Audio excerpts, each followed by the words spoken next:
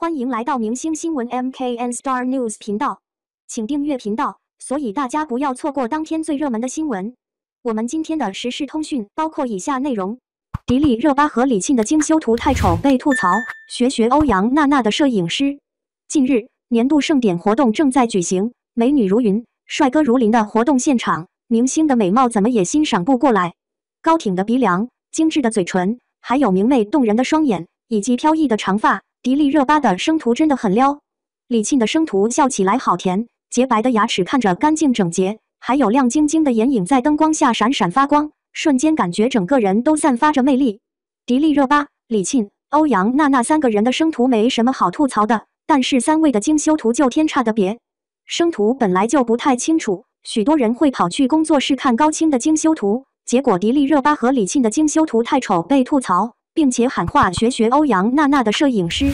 迪丽热巴和李沁的摄影师估计是同一个，审美也差别不大，都喜欢用一种朦胧的感觉，但结果太过于朦胧，直接变成了模糊，掩盖了明星的颜值。先看看迪丽热巴工作室放出的一组精修图，朦胧的感觉里根本找不到迪丽热巴的美，完全浪费了迪丽热巴的颜值。再看李沁工作室晒出的同款精修图，严重怀疑和迪丽热巴的摄影师是一个人。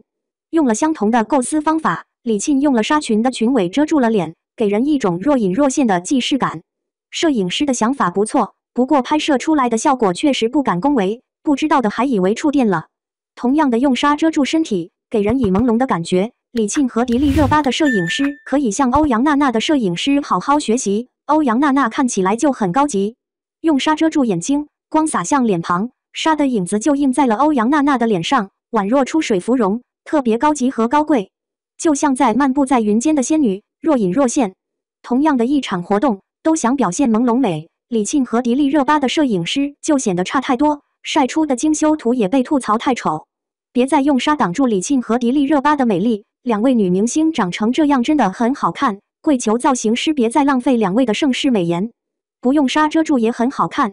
希望迪丽热巴和李沁的造型越来越好。对于朦胧美的表达，你更喜欢哪位明星的摄影师的诠释？